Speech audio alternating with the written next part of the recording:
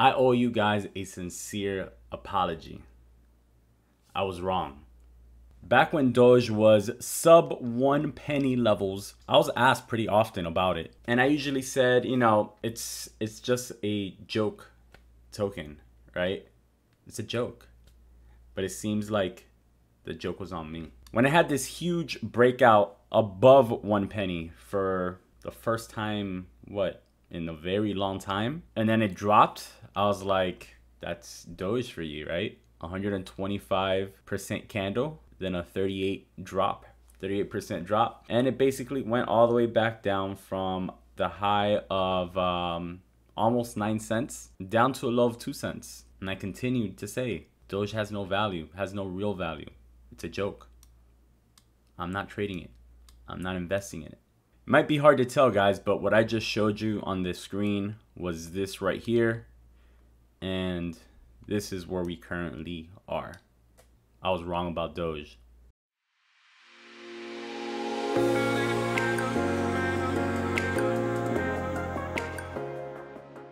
Hey, what's up? Jay here, and welcome to Bitcoin Daily, bringing you guys the best tips, tutorials, and ideas to help you guys become profitable and successful investors, unless you listen to me about Doge. The goal of this channel is to empower you guys with the knowledge and resources to help you get to that next level. So guys, make sure to smash that like button if you did not listen to me and you bought Doge anyways, and now you've made a bunch of returns on your money. And if you guys are new here, then make sure to subscribe to the channel and turn on the notification bell so that you know next time I say something to do the opposite when it comes to Doge. Is there a Doge filter? You know how there's like Snapchat filters, Instagram filters where it replaces your face? There should be a Doge filter, right? That I can just put it on my face throughout this whole video. This is the issue here with Doge, guys. The same way it can move up this quickly, it can also move down. So if you guys get caught on the wrong side of this trade, you're gonna lose a lot of money. You can lose 69% basically of your money if you end up buying somewhere at the top, and then the price just rockets down, right? If it gets plummeted. There's a lot of issues when it comes up to Doge. And volatility is definitely one of the big issues because it's just a meme coin, right? It's never been a real project. There's no real developers behind it. There's no real team behind it. I think the majority of Doge coins are held by like 7 people. There's a lot that goes into it. This is why I have never invested in Doge myself, because the risk factor is just way too high for me. You know, crypto overall is already a high risk factor. Putting money in Doge is even riskier, you know what I mean? I would definitely say that when you're first trying to build up a bankroll and you don't have that much capital, it's not a bad bet, because especially if you're young and you don't have a lot of money in it, to be able to double, possibly triple, quadruple your money in a matter of a few weeks, the risk reward ratio is a little bit different there, because you're going to be risking less money. If you're young, you're gonna have a lot of time to make that money back, so it's not that big of a deal. But when you start getting into bigger numbers, right, if you're older, stuff like that, then the risk factor is just so much higher that the reward isn't worth it. So let's take a deeper dive into Dogecoin, guys. So first of all, as you guys know, Elon Musk has coined himself as the Doge father, and he will be on Saturday Night Live this Saturday, May 8th, 2021, for anyone watching from the future. But we will get back into that. So Dogecoin was originally started as a joke and created by Jackson Palmer and Billy Marcus in November of 2013. Marcus recently claimed that he sold all of his Doge back in 2015 and is now a homeless living under a bridge. There are currently 128 billion, probably more by now,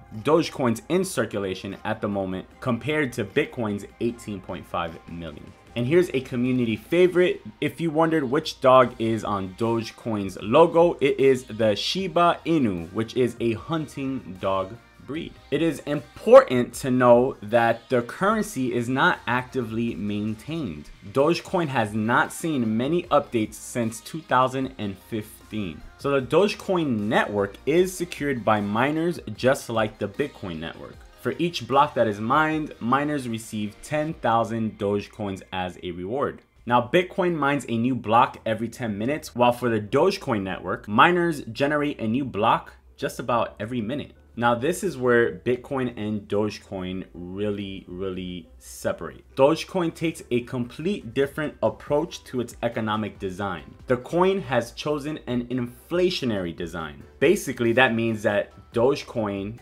has infinite supply. At the current rate, there are 14.4 million new Dogecoins every single day.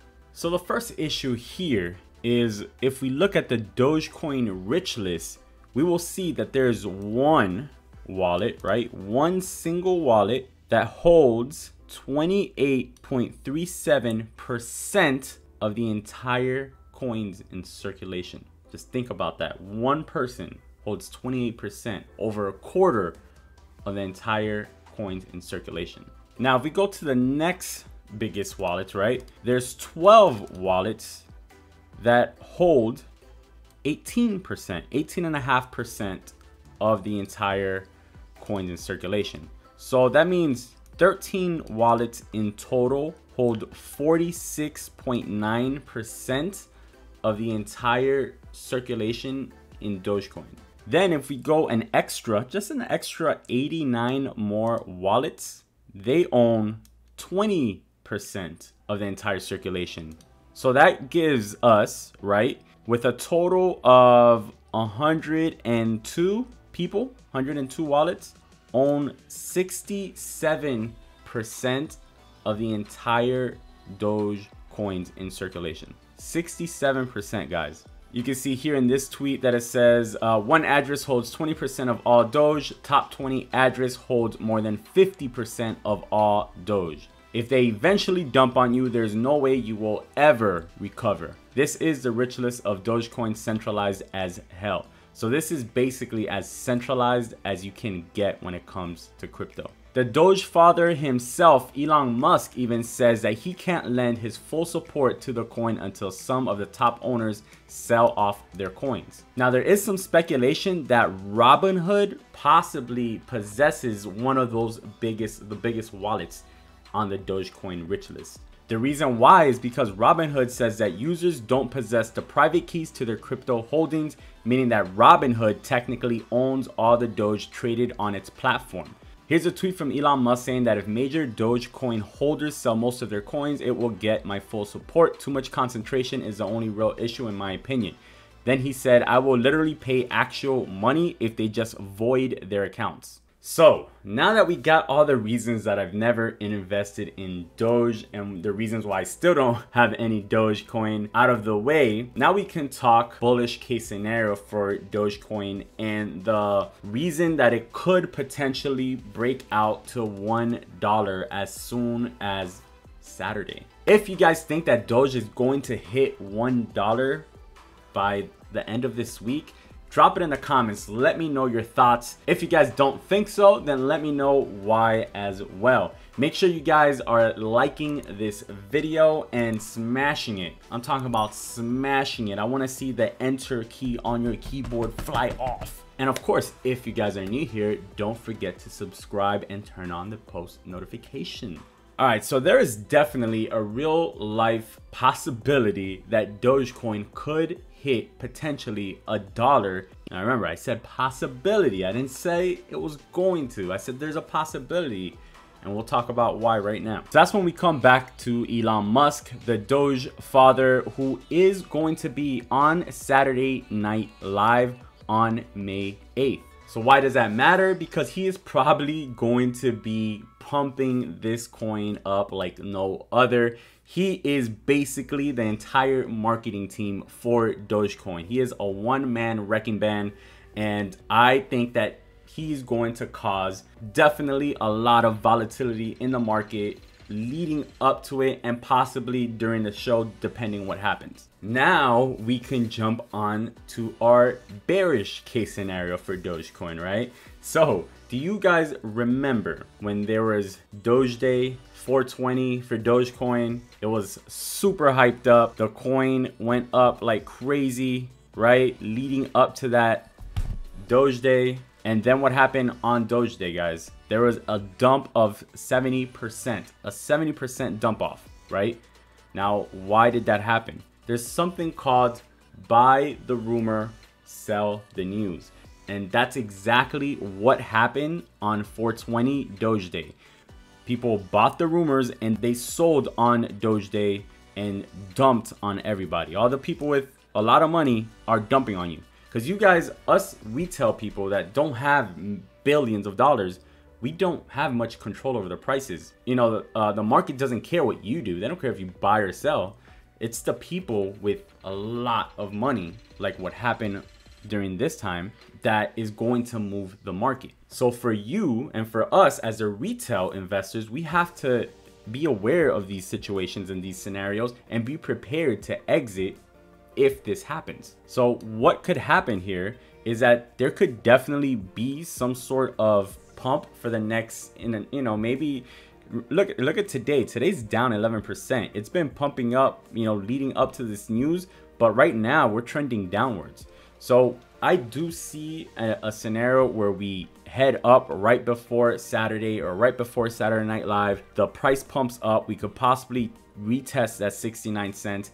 I imagine a breakout. If we were to retest that, I imagine a breakout, and my target there is 85 cents in that scenario, and then a possible dump at some point on Saturday because people will be selling the news. And this dump could drop back down to currently more or less where it's around now, that 50-cent range, or it could dump maybe even further back down to where it was down here around the 40-cent range, maybe even 30-cent range. It could be a drop of about 50% or more is basically what I'm trying to say. Similarly to what happens on Doge Day 420, right? There was a 70% drop. So I'm just telling you guys, trying to warn you guys to be prepared for this scenario because it's something that is very likely to happen. So you have to be prepared.